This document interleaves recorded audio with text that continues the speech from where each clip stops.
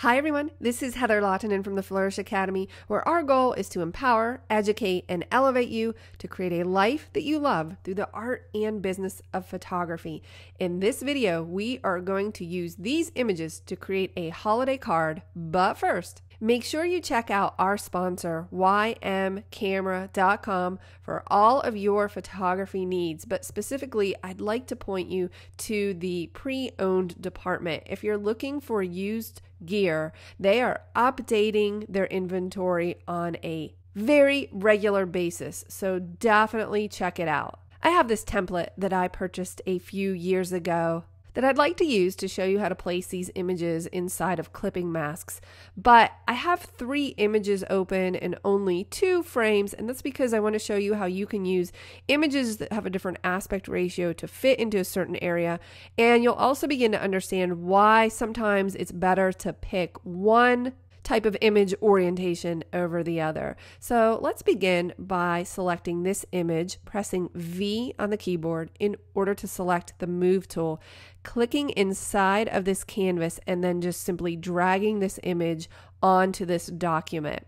Now, I won't be needing this anymore, so I'll go ahead and close it, and I will just repeat that process for these other 2 images so that I have them in the document and I can close them and remove them from my view. I'm going to press F in order to enter full screen mode. That's just a personal preference on how I like to work. I have these 3 layers with the photos, and I wanted to demonstrate how this can look. So let's begin with layer 7, and I like to put layer 7 in the left photo. So what you'll need to do is click and drag layer 7 until it is just above the left photo layer. Now, if I turn the visibility on for that layer, you'll see that the photo is rather large and not confined to the proper area. So this is where you would hold down Alt or Option on your keyboard and hover your mouse in between those layers until your cursor changes. So you'll notice it's a hand, but as I move my cursor down, it changes to this clipping mask icon. I'm holding down Alt or Option, and then I am clicking. And now it has clipped that image inside of the left photo frame. Typically, you'll see this when you purchase templates. They have something that says clip here or place photo here. This is what they're referencing. Now, obviously, it's too big and it's not positioned properly. So what I would like to do is press Command or Control T on the keyboard in order to access the free transform tool. Now, in this case, the handles are beyond my view. So a quick shortcut to view them is Command 0 or Control 0 on the PC. Now I'm going to hold down Shift on my keyboard in order to constrain this. Otherwise, you will mess with the ratio and it won't look right. But I'm holding down Shift and dragging, and then strange things happen. Photoshop moves things all over the screen, so I'm just going to reposition that with my space bar. Command plus, Control plus to zoom in, holding down Shift again. I'm just bringing this in by clicking and dragging, and then placing my cursor inside of there and moving. Now be careful. You don't want to place your cursor here. That's the anchor point. You want to just make sure it's inside of that frame. So then I can start to move this around and continue to hold down Shift and reposition and just place it exactly where and how I would like it.